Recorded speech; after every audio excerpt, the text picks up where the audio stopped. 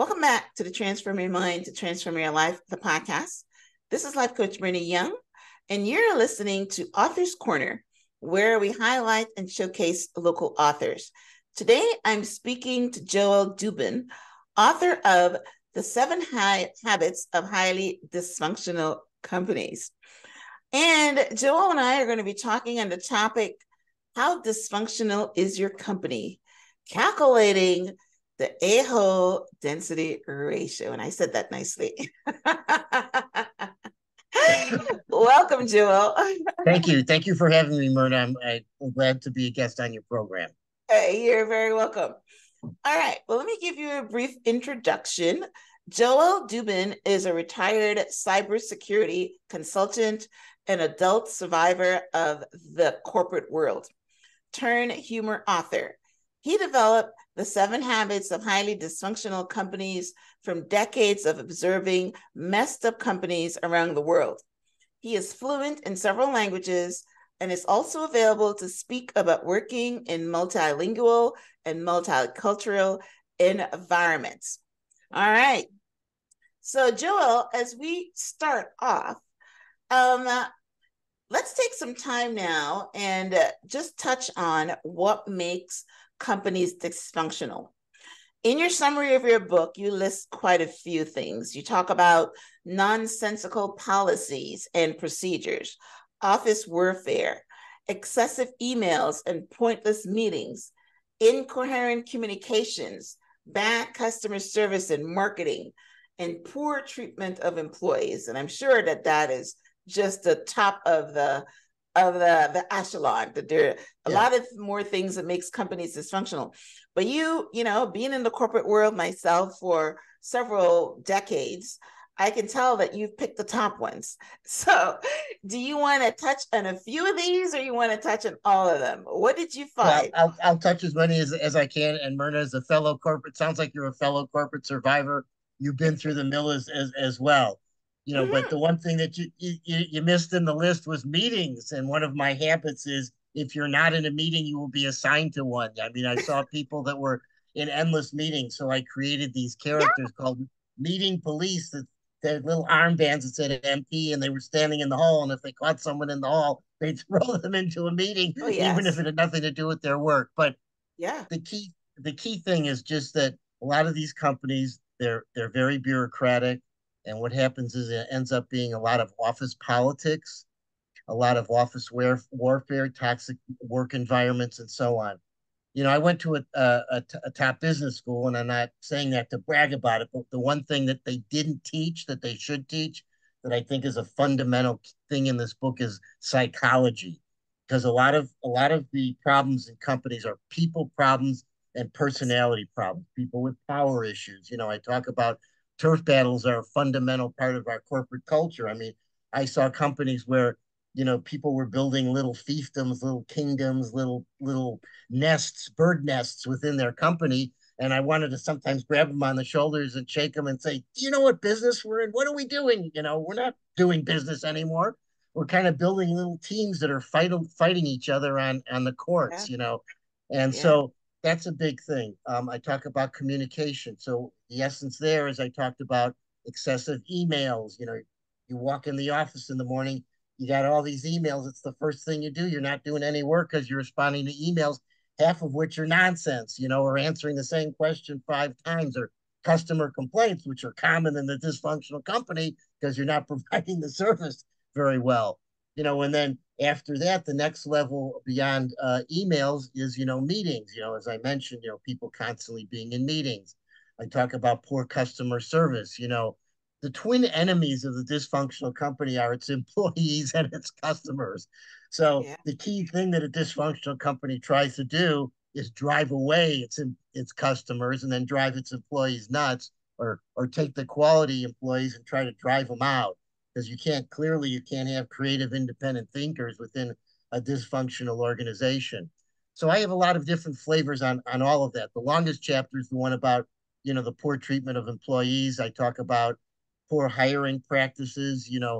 Nowadays everything is automated. You go to a website, you see a job, you send a resume, it could disappear into outer space. You have no clue where it's going, and clearly systems are set up to not be able to pick out ideal candidates. If anything creative or interesting in your resume, it's going to be cut out. How do they hire people? So Myrna kind of runs the gamut of all of these different things. And the seven habits kind of developed. I noticed these same patterns over and over and over again through all the years that I was working with these companies. And that's how I developed these habits. It kind of started out at one company on a whiteboard, just as things would happen every day. I write them down, and then eventually I formed these seven habits. It's just something that was in common over and over again. Right. So let's pick one of those. Let's pick the one that I believe is it's a big one, right? The emails. My daughter is still in the corporate world, and people send her emails at 10 o'clock at night, and she's reading them before she Yeah. goes to bed. And then if there's a problem, then she can't sleep. So yeah, so how do you, I'm assuming that when in your book, when you touch on these dysfunctions, you're offering some solutions.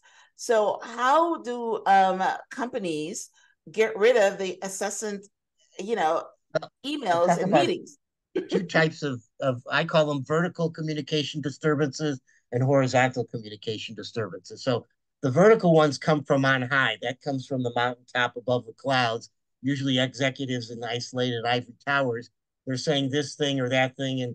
And one of the things that you can see often in a dysfunctional company, a lot of people with neck braces because they're going like this and like that. What did they say today? What did they say tomorrow? It's something different. So you don't know what your company's doing. I'd say cut down on that stuff. That's one thing that, you don't have to, send out every other day. We're doing this, we're doing that. Do a newsletter once a month or something like that and keep it down to the bare essentials. The horizontal ones are the ones where between coworkers themselves, in a dysfunctional organization where you have so many layers of bureaucracy. And then laid on top of that is what I call silos that don't communicate with each other. When you have a lack of internal communication, antagonistic departments, there isn't any coordination, it's a natural that you're going to have excessive kinds of emails. And what you're mentioning about your daughter getting emails at 10 o'clock at night, amazingly, I was at one company where I had one enlightened manager who, if someone sent an email after 5 o'clock, he would discipline them because he said, "This is it. You're done at 5 o'clock." And I know Mhm. what you're talking about because now, in kind of our high tech, internet-based world, there is no breaks anymore. You get the emails at 10 o'clock. And I was Yeah, doing business internationally, and the world is open 24 hours, yeah. so if someone is having breakfast somewhere, around the world, you're always getting some sort of an email. So Mhm. I would say the fundamental issue, if you can increase internal communication, internal cooperation, you'll have a lot less emails, and people kind of will be, all on the same page. So that that But that's the big thing. But I like that one. No emails after 5 o'clock. That's an Yeah, amazing thing to implement. yeah, Like, that you tell people not to call you after 9, then I think that they should have no emails after 5 o'clock, because guess what? The reason she's reading the emails at 10 o'clock is because we all have these notifications. yeah. I'm Oh wearing a yeah, Fitbit. If I was, in the corporate world and someone sends me an email at 10 o'clock, it comes to my phone. yeah, To my watch. yeah. You know what I mean? So yeah, these things disrupt your sleep and disrupt. So that's actually a good one to say, even if they don't cut it off at 5, cut it off at 7 or something. But You you're right. know, Don't be getting up at 2 in the morning and sending an email, because there's a lot of people that don't sleep and do that. Right. yeah. No, I've gotten emails in the middle of the night, and then I come in the morning and I see all these emails. I should actually check in with that manager to see if he's still working at that company because it's such a progressive idea that it's definitely bound to get him fired. But I also talk about, for what I call, in that very same habit where I say poor communication delivers the message, it's habit 3, is that, um, a lot of these companies use their own language. I call it corporate speak. All of these things like, I'll pencil it in, or, all these crazy terms that you hear over and over again. Like when someone is put on probation, it's called a performance improvement program. I called it a PIP. Just say you're on probation, and employees are called. Why Yeah. can't you just say staff? What the hell is FTE? I don't, I hear that Yes. all the time. Yes. I actually don't Yes. even know what FTE stands for. Yeah. Just say we need people instead of we need FTE, or actualization or little downsides. Well, in some companies, little downsides means you got to have a longer skirt or a longer pants. And HR doesn't even flinch when they see that. Right. Right. What Right. is these? So I talk a lot about what I call corp speak, and I actually have a dictionary of acronyms in the back of the book because I create all of these crazy acronyms. Okay. Because I say a company should speak only in acronyms if possible to shorten Well, the they time. tell you never to speak with acronyms to the customer because some of them use the same language when they're speaking to customers, and customers have no clue what they're talking about. But I guess what they're saying is that you can use it internally if someone else knows what you're talking about. But I Yeah. see where you're coming from that, right? Because yeah, if it, it's a habit. So when you start speaking to your coworkers or your boss about these acronyms, then you go out and put it in an email or you talk to your customer about it and they don't know what you're talking about. All right. And it's essential that within the dysfunctional company, different departments have different acronyms, so they Yeah. can't even talk to each other. Yeah, exactly. So right, cut it out totally. I hear what you're saying. All right. Now the one that I like, and that's why I made it that our headline, is that you're saying that how can companies calculate the asshole density ratio or ADR Okay. to determine their level of dysfunction? How or what is Okay. the asshole density ratio? Well, okay, that's the number of assholes per square mile per square foot within the company. But So but how it who works? who who determines that they're an asshole? Well, it is a humor book, Myrna. So it's kind of there's artistic license there, So you kind of have to make your personal judgment calls. But what I talk about, and just kind of as a footnote, I talk about in the office. I actually was close to completing the book just before COVID, and then when COVID hit, I had nothing in there about remote work, so I added all the stuff about remote work. So the reason I'm Okay. kind of making that little digression there, I'll explain how you calculate the ADR for remote workers as well. But in an office, you get up from your cubicle because generally you're kind of in a cubicle farm there, right? And then you walk 100 steps in each direction, and then you count the number of assholes that are in each within that square radius. You have to include if there isn't executives nearby, which frequently is the case in the dysfunctional company, what I call the ESF, the executive supplemental factor, where you throw in a number of executives that you consider assholes, and you take that and you divide it by the total number of people within that All square right, but the area. question is, what makes someone an asshole? What is the Oh, qualifier? well, my habit number 7, where I talk about how the company doesn't serve the common good, I talk about all of the various swamp creatures that work within the company and all of the different personalities. And probably the main one, the top one, I call the megalomaniac, usually a narcissist who's power hungry, and that's all they're interested is their own self-interest and power. They're people that climb the ladders. You can also pick them up because they'll often have a rear view mirror attached to their shoulder so they can see who's trying to stab them in the back when they're not trying to stab someone else in the back. And then I Yeah. talk about sky watchers. I ran into this quite a bit where people that were great managers, but they managed up, not down. They treated their staff like garbage. They didn't pay attention to them. They stole their ideas. They were Mm-hmm. condescending, but they were great ass kissers for everybody above them. And Mm-hmm. then there's, other things that are kind of obvious, people that are complete idiots that were, they might have gotten to that position because of nepotism or office politics. They weren't qualified or they didn't care, and they just were not good managers. So that's Myrna. That's kind of how I defined it. I kind of leave Yes. that to the end because what I created was this program within the dysfunctional company called the Asshole Management Development Training Program. I Mm-hmm. call it for short, the acronym is AMDTAP. So that's kind of the program that develops and trains these people to be released out into the world after the company collapses, which it eventually All does. right. Well, listen, So, I'm buying the asshole thing here because the ones that you mentioned is very true. I mean, and corporations are, listen, it's a community on its own, right? It's it's a live entity. And there's a lot of people that are walking around that are hurting other people. And I love when you say narcissistic, power hungry people. They've got them all there. So and it's usually your boss. Well, the pyramid Yes. structure of the dysfunctional company kind of lends itself to that because, you have sharp elbows where you need sharp elbows to kind of edge aside people so you can go make your way up to the top. Because as Yeah. it gets narrower and narrower, and there's fewer and fewer opportunities to Yes. kind of rise up. And so that's why, you have to have those sharp elbows to push people aside, and you've got to be kind of Yeah. aggressive and Yeah. rough. It's not conducive to creative, independent type thinking. Those people, anyways, I talk about, in poor treatment of employees in Habit 6, those people should be weeded out in the hiring process as well. Anybody that says they're a team player, throw the resume out. We don't want that kind of crap in our company. Yeah, yeah, yeah. It's funny you said about the hiring process. I mean, yeah, right now, I remember when in 2015, I was working with a career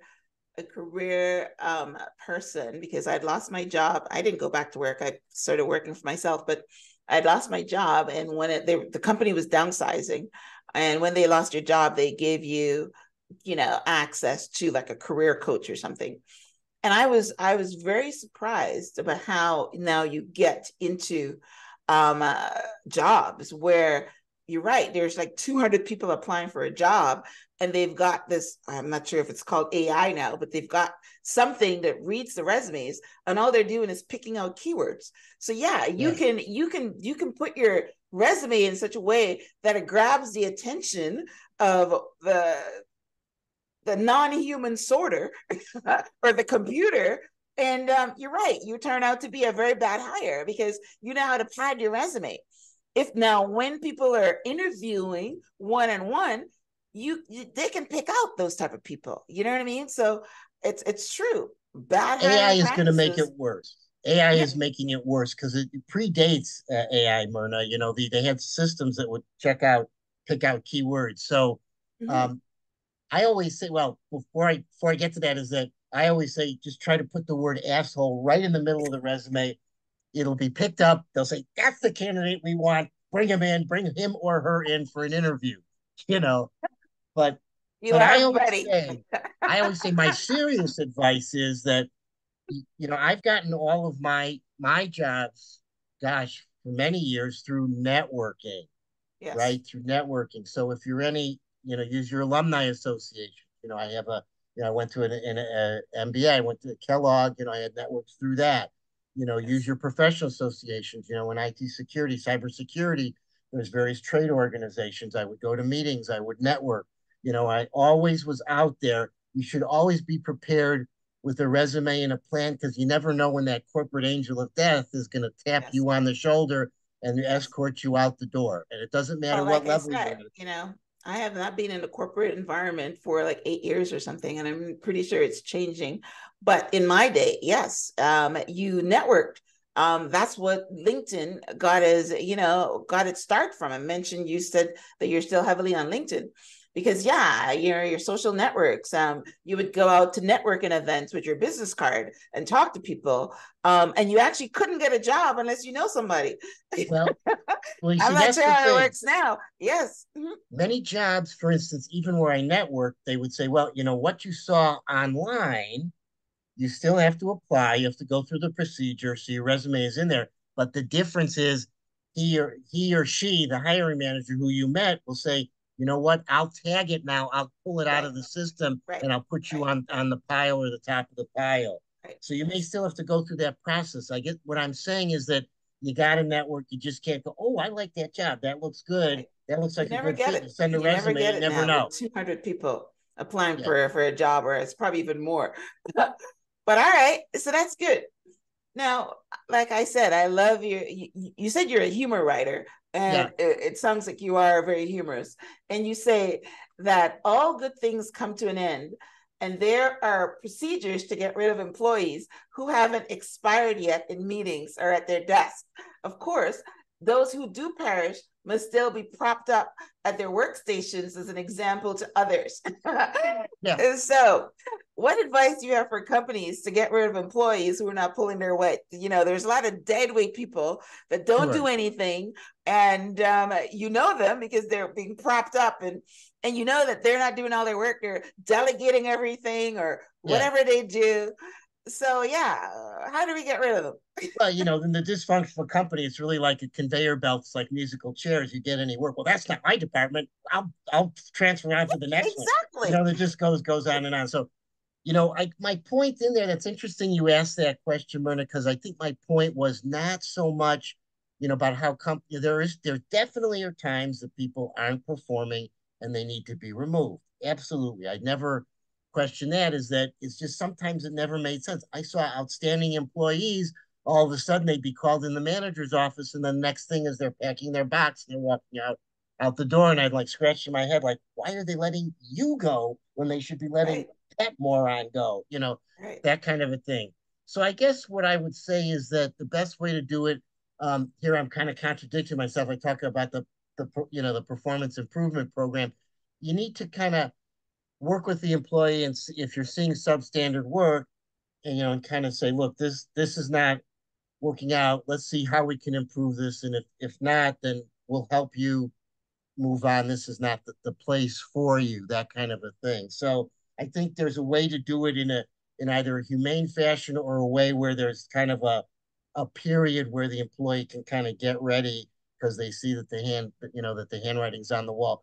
Too often also you get these mergers and acquisitions, and these reorganizations that never made sense. I always looked at employees. I come into a company and work with the same team, and every time I was in there, like, I was in there once, and then I'd come in 6 months later for the next review. Oh, we have a new manager. We have a new boss. We report to a new department. It's like employees in this sea of management goo, and it was just crazy. So the answer to the question is that, you kind of have to see the level of work. You have to be honest about how the work is going. If this person is not a good fit, if you need to kind of address that, nip that in the bud right away, and kind of a humane approach to maybe get them out the door, or help direct them in the correct direction. Or maybe it's an internal move too. Maybe they need to go somewhere else. Their skill set is not appropriate for this. They need to be moved somewhere else. But that's the key thing, is to kind of be prepared, so that when these things happen, you can move on. Well, all right. Well, I'm thinking if they're propped up at their desk and they're like dead, Well, then I we need talk to there, bury them. But I mean, I understand that, yeah, and in the corporate world, I was usually a salesperson. And a salesperson, they go by their numbers. And if you're not performing, they get rid of you. But you're correct. Even a salesperson that's not performing and they can't sell, maybe they're a good customer service person. Or, I mean, if you're running a humane company, you will see that maybe this person doesn't have the strength for this particular job description, but they have strength for something else, and you transfer them, or you whatever, instead of saying, hey, pack your box and go. So Well, one we're of the things talking I saw in humorous, right? dysfunctional companies in the sales organization, now that you mention that, is that either not enough training, so the salesperson didn't know, what to do. And then this thing of, I understand you want to keep production high. As soon as they reached a level, oh, they'd raise the bar. Oh, we're cutting your It's commission, true. and it's kind of like, the beatings will stop when morale improves, and I do, It's very I know true. particularly in tech that they could Yes. be absolutely ruthless, and they just keep Yep. raising the bar to a point where Yes. it's unrealistic. And And in you know terms why of, they raise the bar? Because they don't want to pay commissions. yeah, that's Because what right. does a salesperson work on? Commissions, right? And if they see you're crushing it, they raise the bar, so that, yes, it happens all the time. You're very right. Yes. And in Yes. terms of burying those employees that are propped up at their desks, so that's the responsibility of what I call row captains. You go into the dysfunctional company, it's like a sea of all these cubicles. So each cubicle is divided into a set of rows, and there's usually what I call a row captain, one person who's responsible for walking up and down the rows, kind of like a prison warden, prison guard just to make sure everybody's sitting at their desk. If they find an employee that kind of expired from too much work, first of all, they have to leave the employee there so the other employees can see, if you're working hard, this is what can happen to you. This is an example. But then when the employee starts getting moldy, it's the row captain's responsibility to arrange for them to be kind of buried and removed. That's very funny. Yes, listen, humor writing is good. We're talking about some serious stuff, but we're making it It's humorous, therapy. which is good. I love it. It's I love it. therapy. It's therapy. All right. So your book is called The 7 Habits of Highly Dysfunctional Companies. I know that you were a retired cybersecurity consultant. So why did you write it, and what do you want? Who you expect to read it, and what do you want them to walk away with? Who's your target audience? Okay, so basically, the reason I wrote it was, as I say, it was kind of like therapy. I did feel like many times there was frustrations where I was banging my head against the wall, either working with clients, some of my clients, and then companies that I worked for as well. Although the most recent company that I was at, Coal Fire Systems, was a very well run company. You had management in touch, and you had a lot of employee participation. It was a very good, well run operation. But beyond that, I think it was for me, Myrna, a lot of it was therapy. I was carrying around all of this stuff for all these years, and instead of kind of jumping out a window or kind of slashing my wrist, I thought I better put it in writing. And Right. Once I retired, the book has a lot of meat in it. There's a lot of stuff in there, and it was very cathartic. And it took me about a year to do. My target audience is really anybody that works for any kind of a company. To some degree, every company has its dysfunctional side. To some degree, even well run companies, there's always some quirk in there. I do find that I get a lot of positive feedback from people that work in offices, regular employees. That's definitely the case. Now, executives, I've had a couple have read it, and they've actually liked it. I expected, pushback like, oh, that's not my company. We're not like that, that kind of a thing. And I had one executive, a former executive from, just by chance, that he happens to be a friend of mine, retired now, worked for a big Fortune 500 company. He said, the book sounds like angry. Were you angry? I said, oh, yes, I was. You picked that out. It was a way for me to vent my frustrations. But, he said to me that, when he was at the company, it was pretty well run. And then after he had left, there were a number of management changes after he retired. And the company he used to work for, he did admit was pretty messed up, and he felt that a lot of management that he had worked with or that had come in after he left had needed to be changed because they just didn't seem to grasp the nettle, so to speak. So my target audience is anybody that really has worked in an office or worked for a company. It's kind of, along all of that, like office space and that kind of a thing, all that kind of mentality. So Yeah, well, I think the greatest change can be made through management, which is why I asked the question if you're targeting it to supervisors and CEOs and management. But you're right that it's the first thing to do is become aware of the dysfunction. So if you are an employee and you're in one of those cubicles, and then you understand that your boss is one of these assholes. I don't know don't what you hold do with back, that Myrna. information, but now Yeah, you're aware of it. yeah,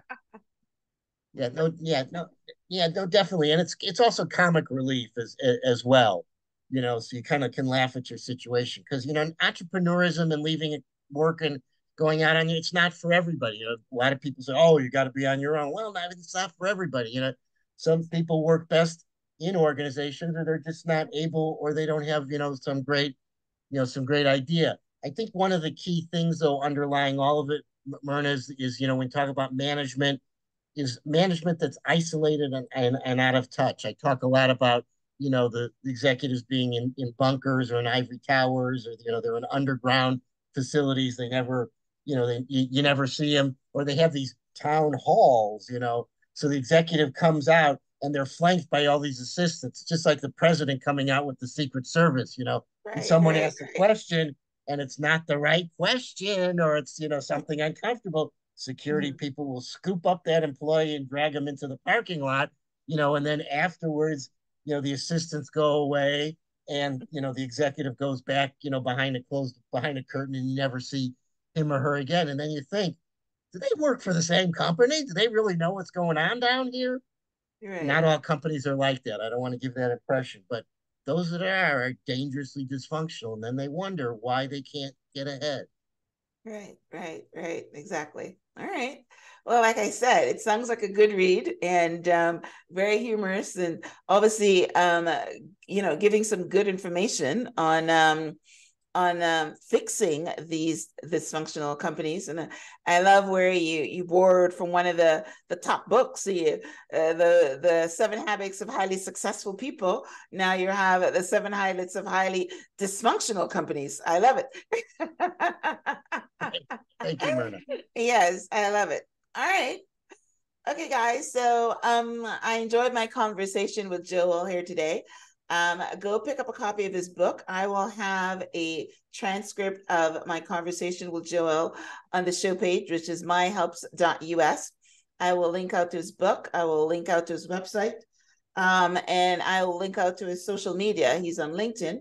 What is your website, Joel? It's dysfunctionalcompany.com. So, Company and I dot what? a dysfunctionalcompany.com, singular. Yeah, Company. dysfunctionalcompany.com. All right. Excellent. So I will link out to it. So yeah, go pick up a copy of his book if you're in the corporate world at all. And you'll learn some tips to make your life better and your company better. So so I'm glad I was able to highlight and showcase this author. So thank you guys for tuning in. Joel, as we wrap up, any last words? No, thank you very much for having me here. I hope that your listeners at least get a few laughs before they Yeah. before they decide to hang themselves from working at their company. So Yes, humor is therapy. All right. Well, listen, thank you guys for tuning in. Until next time, namaste. thank you.